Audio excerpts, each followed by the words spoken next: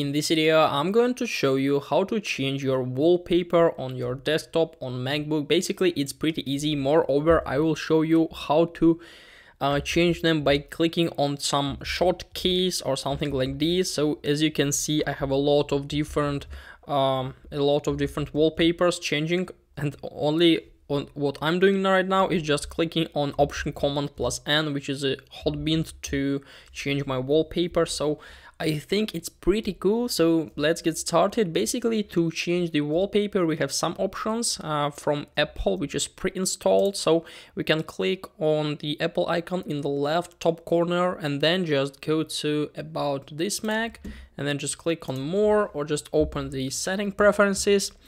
And here in the left side menu, we can just find the page with wallpaper, and as you can see, we have a lot of different pre-installed wallpapers, for example, like dynamic desktop, something like this, maybe like this.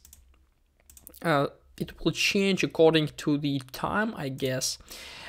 We also have some like themes or something like this. We can set them. Basically, it's pre-installed pictures, which could be set as a wallpaper of your Mac. And to use them, you don't have to use any apps or other stuff. We can also set just colors or something like this. I think it's also interesting, and sometimes it could be really helpful. In this, this is a way how you can change your wallpapers.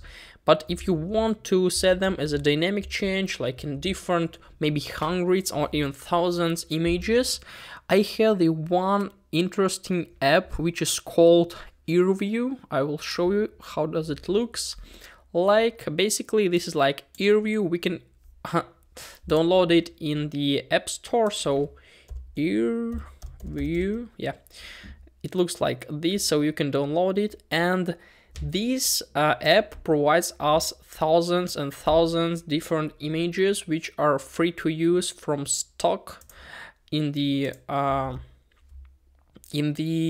internet. So basically, it looks like the widget in the top of the screen here. So we can find the information about different about these wallpapers. We can change it, we can load it to our computer. So I think, yeah, this is a pretty good thing to download and to use, because maybe if you are creative, if you are like wanted to change to show you some landscapes or other world, this is pretty cool. So I suggest you to download this app and to use it by yourself.